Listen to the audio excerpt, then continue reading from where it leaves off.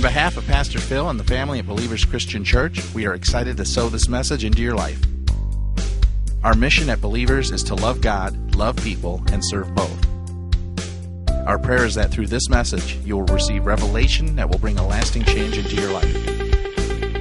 To find out more about us, log on to believerschristianchurch.com. Good morning. Everyone looks good today. I bet you hear that all the time, right? I mean, look at you. Back is... you look great. Thank you. Thank you.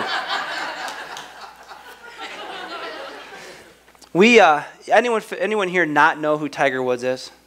Tiger Woods plays golf. You know, he's like a phenom. When he does something really cool, y'all know what he does, right? He does like the fist pump, like the really good one. Look at your neighbor and tell, neighbor. Oh, hold on. That was weak. Y'all aren't participating. Look at your neighbor. Say, neighbor. Thank you. If you don't get encouraged today, it's your own fault. Amen. So we are in a series that we began last week, really just taking the momentum off from Resurrection Weekend, Easter Sunday, Easter weekend, and hitting on the fact that too often, in fact, probably most often, we treat resurrection as a calendar event that happens once a year. We show up at church with our new shiny dresses and our new shiny ties, and you look real handsome and look real pretty. And then we kind of go back into the routine of Christianity. We kind of go back into the mundane, and then it comes around next year, and we get excited again about the resurrection. But that is not the intention of the resurrection power that Jesus has afforded you and I. The resurrection power is something that abides within each one that believes on Jesus. We're not just to huddle up, make do with making heaven. Christianity was never intended to just be about making heaven. Jesus never went around preaching a message that was all about making heaven. He preached a message of the kingdom.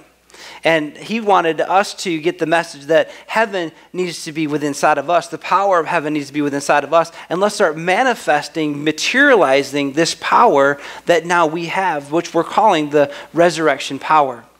And so one of the things that I want to hit on 3 verses, or at least just to kind of recap a little bit from last week. In John 11, Jesus is called upon by Martha and Mary. Their brother is sick unto death. And you would think that under an emergency situation, Jesus would have responded just like that, but he didn't. He held out for a couple days and did continued to do some ministry. Well, as a result, Lazarus dies. But when Jesus shows up, Martha runs out to meet him, and she says, Jesus, if you would have been here, Lazarus wouldn't have died. And he says, Lazarus is going to raise again. And Martha says, well, I know he'll be raised again in the last day. Again, in my mind's eye, I can almost see Jesus grimacing going, that's not what I'm talking about at all. I am the resurrection and the life. He was about to demonstrate what that resurrection power looks like when he calls dead Lazarus out of the grave after he was in that tomb for 4 days. And so then we fast forward just a little bit to John 14, where Jesus now is talking to his disciples about this resurrection power. He says, guys, it's better for you that I go so that the helper comes, the Holy Spirit. And he's not only going to come and dwell upon you, he's going to dwell within you. This is significant because that never happened in Christian history up until the cross and the resurrection of Jesus. People were going to a temple. The presence of God was residing within a building around the ark. And so that thought has permeated still within church culture.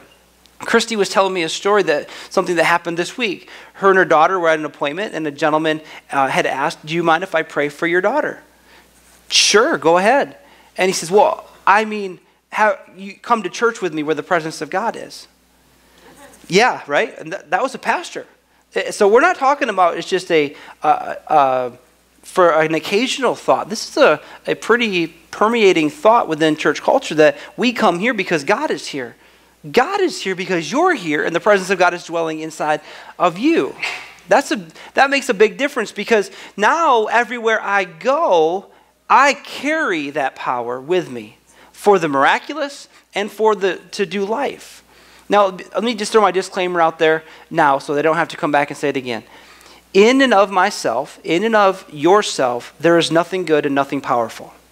But you are not in and of yourself if you're born again. If you have the Spirit of God dwelling within you, you carry this power. You have the operating power in you to do the miraculous. How do I know that? Jesus, on his final conversation before he would ascend, he's talking to the guys in Acts chapter 1, specifically in verse 8. He says, guys, go wait for the Holy Spirit, the promise. And when he comes upon you, you're going to receive power. It's the Greek word that's dunamis. It's the power to do the miraculous. And so when we pray, we're not praying as if we have nothing or that God has done nothing. We're going to ask him to do something.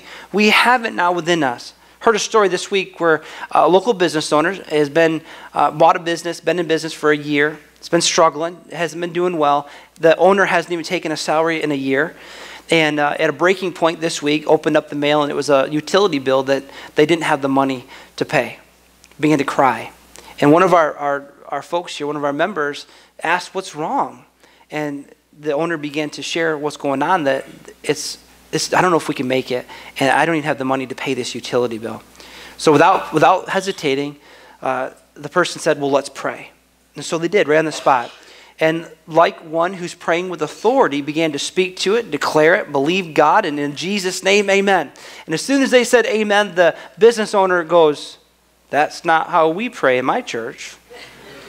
And followed by, what is it that you all believe anyway? Because it was very abnormal. It seemed arrogant. It seemed, who are you to speak that way? Well, in and of myself, I don't have authority, but I have the name of Jesus. I have been deputized, and I use it. And that's what this believer did. An hour and a half later, an individual came into the business and made an order. They thought, well, maybe this is the answer to prayer, but it was actually an order for the next month. 20 minutes later, mind you, this is a business, not a ministry. Someone walks in and says, I want to donate $50. So the owner said, you mean you want me to give it to somebody? Yeah, I want you to give it to this business, to which that covered the electric bill. The owner walked over to the believer that prayed for him and said, what is it that you know that I don't? We're talking about living in resurrection power. So go with me back to John chapter 14. I'm going to start off with a verse that has some controversy, not because it needs to be controversial, but most people create controversy.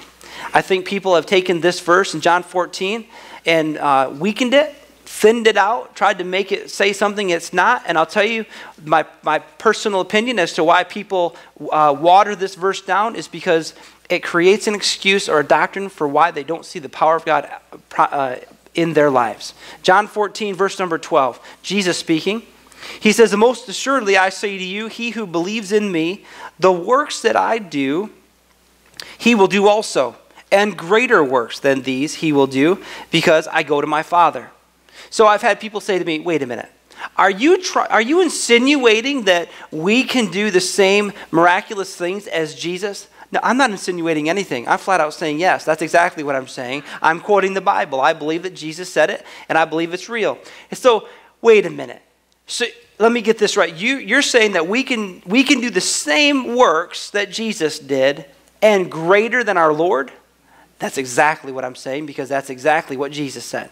Now, I realize that steps on toes, and some of you that are hearing that are going, yeah, this guy's out of control. Well, let's break this down a little bit. Twice, Jesus uses the word works. The first time, works, is the Greek word ergon, and it literally means or translates business, enterprise. It means a product or producing something, anything that's made with your hands. So go with me back to Luke chapter 2. When Jesus had been misplaced by his parents for about a day and a half, and they go back to the city looking for him, and they ask him, Jesus, what have you been doing? And what was his answer? Don't you know that I've been about my Father's business? I've been doing the business of my Father. So the second word in this verse, works, is greater works. It's the Greek word megas. Guess what English word we get? Mega. Man, we understand mega. We understand supersize in America. We like everything bigger. The word there, mega or megas, it means greater in size. It means greater in measure and also greater in form. It means greater in degree, greater in intensity, and greater in quantity. Because Jesus is the conqueror, and if we're in Jesus, we are more than conquerors. We are mega. And I'm not mixing words. Jesus said that we will do these works and greater. So living in a mundane, routine life, just making heaven, hiding out in our church services, just trying to make it, look at this big, bad, dark world as if we have nothing, we're missing out on the excitement, the Tiger Woods moments of this resurrection life. Amen? So the Christian life is difficult. The message is simple. The gospel is simple, but the life isn't easy. I mean, let's look at our examples. I mean, Jesus himself, they had plots out to murder him. He was lied about. He was ultimately tortured and crucified. The Apostle Paul, who wrote 2/3 of the letters in the New Testament, he was beaten with rods, he was stoned, he was imprisoned, and killed. The Christian life, we are going to face difficult things, difficult trials. And the life circumstances, life events are going to try to mount a case against you. And like in a court case that's being litigated, oftentimes people who are in a court case that's being litigated are given the opportunity to settle. Not because they're guilty or innocent, but they're given an opportunity to settle because the cost of litigating is so high. And so what we find is that Christians are settling. Christians are taking the approach of stopping even trying. They've settled for something less than what God has promised them. I hate it, but I see it all the time.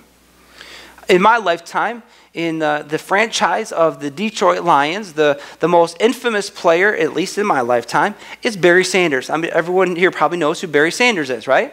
Do you know when Barry Sanders was up for the draft, the then head coach Wayne Fontes had to talk the owners into drafting him? Why? Because he was only 5'8", 202 pounds. So they talk him into it, and most of us know that Barry Sanders would go on to be the third in the line for the amount of yards rushed, 10 straight games or 14 straight games with over 100 yards. This guy was amazing, and what made Barry Sanders amazing at what he did, he would get the ball, run to the line of scrimmage, and what would normally have crashed in on him for a 2-yard loss, he would turn it into a 20-yard gain. Barry Sanders would run 80 yards to gain 20. And so you and I, when we come up against a wall, are we just going to lay down and quit and settle? Well, that was a good try. Or are we going to take on that same approach? I'm going to still find a way to move forward, have forward progress in this resurrection life that's afforded to each one of us that believe. It's Winston Churchill. He said, success is the ability to go from failure to failure and not lose your enthusiasm. So the only way, and what I want to focus on today, the only way we're going to be able to do that, live that out, is to have some points of tools that will encourage us along the way. Some things that will build us up. Jude chapter 1, verse 20 says, but you, beloved, building yourselves up in your most holy faith, praying in the Holy Spirit. The word building there literally or specifically means building upon a foundation, to build up. As a Christian, as living out in this resurrection power, we don't lay a new foundation. That's already been done. Ephesians 2:20 says that the prophets and the apostles already laid the foundation, and Jesus holds the whole thing together as the chief cornerstone. So the foundation's there. You and I need some tools on how to build up our lives to last, to endure, to have forward progress, even in the midst of difficult and trying situations. So that when we're tempted to quit and we're tempted to settle, we'll remember these tools and we'll stay encouraged to live a life of victory. I'm going to talk about 5 things this morning, and I want to encourage you to write these down. There's a spot in your bulletin to take notes. Let me tell you what the 5 things are, and then we'll break them down. 5 things that I believe are tools that will encourage us. Number 1, prayer. Number 2 thing I want to look at is what we read. 3rd thing is what we listen to. The 4th thing is what we say. And the 5th thing is who we associate with. So let's start off with prayer. Prayer is our opportunity, because of the access that we now have to the Father through Jesus, that we have oneness, we have relationship with Him. 1 Peter 5:7 says that we need to cast our cares upon Him because He cares. The word cast there means to heave, throw away, get it off from you. Do you know if you're feeling like you're weighted down, bogged down, heavy, you're probably carrying a burden that you're not equipped to carry. And so when in prayer, we can get these things off. If you think about it in a mechanical sense, Oil is doing a great job within your vehicle, right? It is keeping lubrication, it's keeping that engine from seizing up. But even over time, that oil will begin to get debris into it, and so it needs to be filtered. It needs to be able to purge itself of these things that will accumulate. As we go through life, if we're not careful, these things will cling, they'll hold on to us, and we'll start carrying it, it'll bog us down, we'll lose focus, we'll lose hope even. So we need to learn to cast our cares upon him because he cares. How awesome is that we have this opportunity to exchange our burdens. Jesus said in Matthew chapter 11, verse number 28, he says, "Come unto me, all you who labor and are heavy laden, and I will give you rest. Take my yoke upon you and learn from me, for I am gentle and lowly in heart, and you will find rest for your souls. For my yoke is easy, and my burden is light." A yoke is simply a piece of timber, a piece of board that connected two animals together, most often oxen. In the time that this was written, and for hundreds of years after, farmers would connect two oxen together to either pull a wagon or plow a field. Well, one thing that maybe you don't know is that when a farmer would connect two oxen, he would have what would be called a lead oxen. It was a more mature one, stronger one, and he would yoke it to a younger that was less mature, less strong. The lead oxen would take the majority of the weight and pull the majority of the load. Along the way, that younger, more immature oxen learned how to keep pace. It learned how to respond and which direction to go. When you and I are yoked to Jesus, he's carrying the majority of the load, the workload. We learn how to keep pace with him. When he turns this way, we learn how to follow his direction. So we exchange these burdens. We yoke ourselves with him because he helps carry the weight through our lives. The third thing under prayer is tongues. The Holy Spirit gives us the gift of the Spirit, that we can pray in the Spirit. In Romans 8:26, it says, "Likewise, the Spirit also helps us, or helps in our weakness. For we do not know what we should pray for as we ought, but the Spirit himself makes intercession for us with groanings which cannot be uttered." There are times I don't know what to pray. I don't know what to say. So I thank God for the heavenly language. Anyone who's been baptized in the Holy Spirit, we have a gift of tongues that we can operate in. It's a powerful tool for each of us. The other part is authority. We as Christians operate from a place of victory, not for victory. When we have an obstacle in our way, Matthew 21:21 says we speak to our mountains. The obstacles, they've got to move. If there's a demonic oppression or some type of influence, which in my opinion is far less than we give credit to the enemy, he is defeated. But if there is, I'm not saying there isn't demonic influences, we have the power and authority over them too. They're defeated. Mark 16:17 says that we cast out devils. I don't run from them. You don't have to run from them. We have authority. So staying encouraged, number one is prayer. The second one is what we read. What we read. Obviously, we need to be reading our Bibles. Many of you are students of the Word. You study the Scriptures. Romans 10:17 says that faith comes by hearing, and hearing by the Word of God. It doesn't say faith comes by what we've heard. So even if you're a normal student, you're disciplined in reading, stay in it. There are times that we have a word from God that means something very specific for me right now. We get educated by the Word of God. We learn what the promises are. How can I stand confidently facing something if I don't even know what the promise is for me? It also teaches me Christian living in holiness.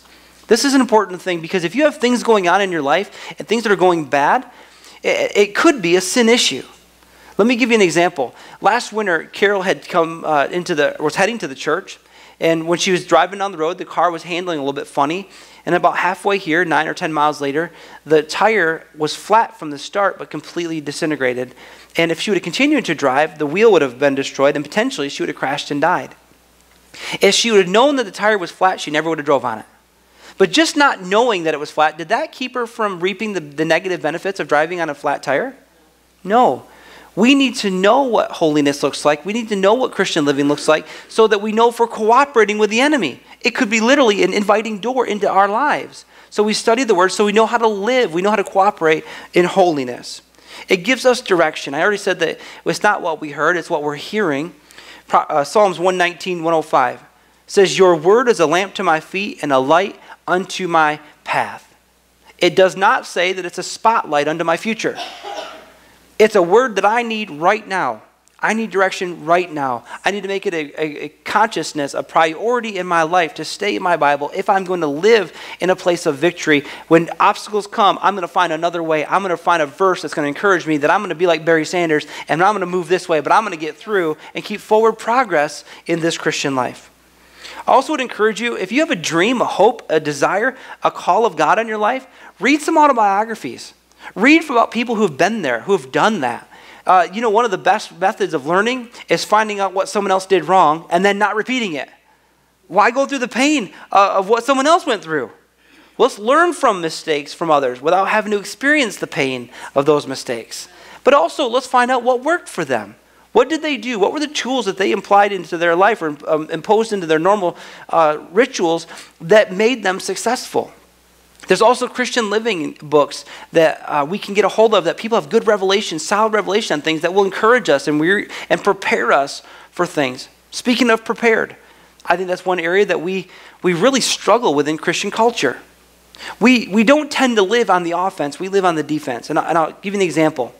As a pastor, I have people that come and see me or call me when they've been diagnosed with something negative in their body. I have people that will call me when they're in a financial situation, they're in trouble. When their marriage is on the rocks. But now, if you're going to respond and try to get prepared once it's already happened, it's probably too late. We need to be in a preparation mode, planning so that when an attack comes on my health, I know how to respond. We don't send a soldier out to fight a war without first sending him through boot camp. We prepare them. So in every other area, I bless God I thank God for the Holy Spirit. But you know what? If I was going to go in and have brain surgery, and the surgeon came into my room and said, I asked him his credentials. Well, I don't have any. What school did you go to? I didn't go to school. I'm going to trust the Holy Spirit to cut your head open and do some brain surgery. How many would allow him to cut your head open and do some brain surgery? In every area, we prepare before we do. Let's learn to be prepared. I read a quote this week. Whitney Young says, it's better to be prepared for an opportunity and not have it than to have an opportunity and not be prepared. That's a good one. We need to be prepared so that we live on the offense, not on the defense. Amen. Number 3, what we listen to. So prayer, what we read, what we listen to. Coming to church is an awesome privilege that we have, that we can hear encouraging words. We can come, leave this place with some application. Andy Stanley said one time that the whole Bible, from cover to cover, is full of truth. But without application, it doesn't seem relevant to the person. So we, as pastors, need to give handles to that truth so that you can leave this place with something that I can apply to my life. Otherwise, it's just going to seem irrelevant, even though it's truth. So we come and we get inspired, we get encouraged. We also need to listen for adjustments, listen for correction, listen for things that are going to help our lives. Proverbs 19:20 says, listen to counsel and receive instruction, that you may be wise in your latter days. The New Living Translation says that you might be wise in your future. Again, going back to preparation. But when we get adjustments, if we get corrections, and even if we get rebukes, if you have a hope, an expected end, you have a destination, you're wanting to go somewhere. Let me give you an example in my own life.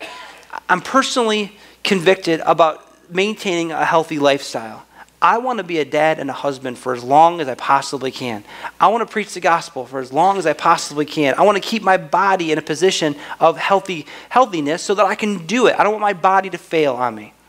Well, I noticed I wasn't getting some results that I wanted, and so I looked into some things. I was eating some things that were sabotaging my results.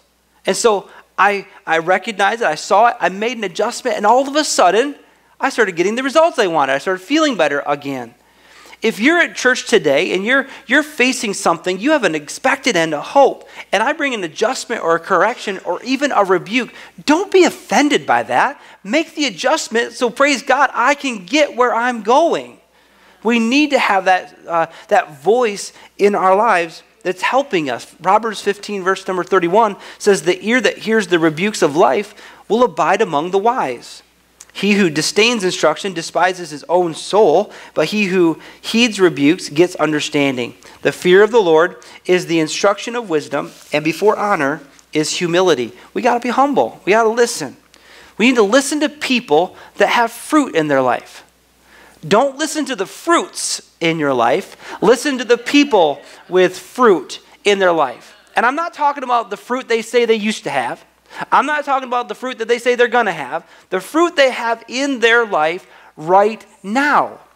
That the Word of God is proven in their life. You know, it's very difficult to receive counsel, advice, or correction from somebody who's not living that proven word in their life. So when you come across somebody who has the Word of God proven in their life, we need to listen up to that speaker or that minister. An individual that's helped me a great deal is Andrew Womack. Andrew Womack Ministries has helped me a great deal in my life and in my ministry. One of the things that people struggle with him is he's very forward. He can be darn right insulting. But what I love about it is that he has the fruit of what he's saying in his life. So I can get past the ouchy words to get the results I'm looking for. I have an expected end. I don't want to stay the same. I want to grow. I want to mature. I want to see this area advance. I want to see the kingdom of God advance in this area. I want to think bigger. I want to walk in a power that I know is available to me. So I listen up when people have the Word of God proven in their life. The fourth thing is what we say. What we say. This is literally life and death. What we say, Proverbs 18 verse 20. Says, a man's stomach shall be satisfied from the fruit of his mouth. From the produce of his lips he shall be filled. Death and life are in the power of the tongue, and those who love it will eat its fruit. In other words, you will eat your words. Because this resurrection power is within us, we are just like our Heavenly Father, who, by the way, created the universe with his words. When you and I speak, we have power. We need to be careful what we're saying. And I know that some people get in a ditch where, well, you shouldn't say that. You know, like someone says, man, this headache's killing me. I think that's a really unwise thing to say. And I realize that some people say, well, that's not what I meant. But I'll tell you, personally, I'd much rather you favor that ditch than over here and just let your words fly everywhere like they don't mean anything. What we say really makes a difference. Proverbs 21:23, whoever guards his mouth and tongue keeps his soul from troubles. What we speak to lives. What we speak to multiplies. Jesus on the cross said very few words because he knew and understood that if he continued to speak, he would live. The assignment was for him to die. Whenever you're speaking to is going to live and multiply. And also when you speak, what you say is not just to the people that are listening to you. Guess what? We have ears too.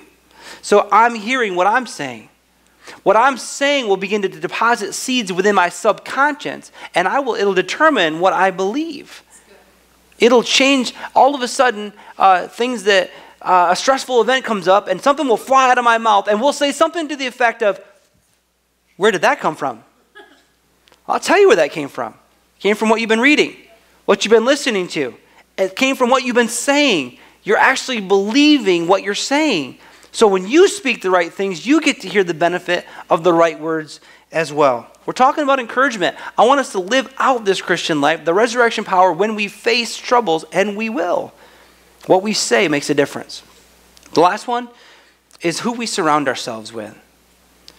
Who we surround ourselves with. Connect to people that you can learn from. If you're the smartest one in your group, look for another group.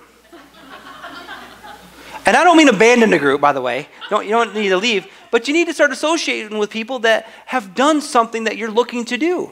Someone that you respect, that you can learn from. Hang out with people that dream big, that make you feel like your dream is small. That will stretch your way of thinking. You need to connect with people who are searching to know God better. If you're connecting with someone, and I mean intimately, with someone who's not even walking with God or walking towards God, you're having to fight with someone who's going the wrong direction, right? I mean, you're trying to go this way, and you're connected to this person, and you can't go. So when I say who we connect to, let me make sure that we all understand. As Christians, we aren't supposed to just go hang out with Christians. We're supposed to go into the world. But there's two types of Christians, the influencer or the influencee. Which one are you? Are you going into the world to share the light of the gospel, to share the good news, or is the people that you're connecting to being the influencer on you? In 1 Corinthians 15:33, it says, "Do not be deceived, evil company corrupts good habits." So the word company there is not just someone that you know as an acquaintance. It's actually a very intimate word. It means companionship. It also means intercourse. And it means communion. These are people that are close to you, like a husband and a wife. These are people that are your dear friends, that they know you, you know them. There's a relationship. So when you connect to someone at that level, and they're not walking with God, it says that the evil company corrupts. That word corrupts in the Greek language means to destroy. It'll disintegrate. It will deteriorate what your habits are. The word habit there is the Greek word for character. And so if you connect yourself intimately with people that aren't even walking in the right direction, they will begin to influence you in a negative way. Let me wrap up with this. I shared last week my love for fishing, and you would think, by the way I talk, that I'm in rivers and creeks and lakes all the time. I'm not. I want to be, and I'd love to be more, but I'm not. But one of the things that I began to settle in my heart last season, was I want to catch a smallmouth bass big enough to mount and hang on my wall in my office. And I have to hang it in my office because my wife won't let me hang it at home. So I'm in my mind, I'm seeing my office like a taxidermy. It might offend some of you, but I'm going to have all kinds of critters on the wall. But I want to catch a smallie big enough to mount, put on the wall. So last year, one of my last outings, I went thinking, you know what, this is going to be the trip. I'm gonna catch one, bring it back, and I'm going to have this one mounted. So I get in the water. Within my first few casts, I start catching some rock bass, one after the other. And there's nothing wrong with rock bass, but it's not what I was after. I mean, rock bass are good eating. And if you don't know what a rock bass is, they're basically just a pudgy bluegill, right? But they're not mountable. You never walk into someone's office or house and say, "Hey man, check out my rock bass on the wall," right? But the rock bass was encouraging me that the fish are biting. Here's the key. Don't settle for something that's only intended to encourage you. Don't stop short. We need to allow that encouragement to be that. That's what encouragement does. It keeps us from settling. But don't settle for something that was given by God to encourage you. I needed something that's mountable. So why do I want to mount a big old smallmouth on my wall? I'll tell you why. I want something to point at. I'm not going to lie. I want to be able to point at that big fish, and then you know I'm telling the truth. And it's not just some fish story. Would you stand with me? We pray that you were blessed by this message. If you are curious about our ministry or would like to talk to someone, you can contact us through our website, believerschristianchurch.com.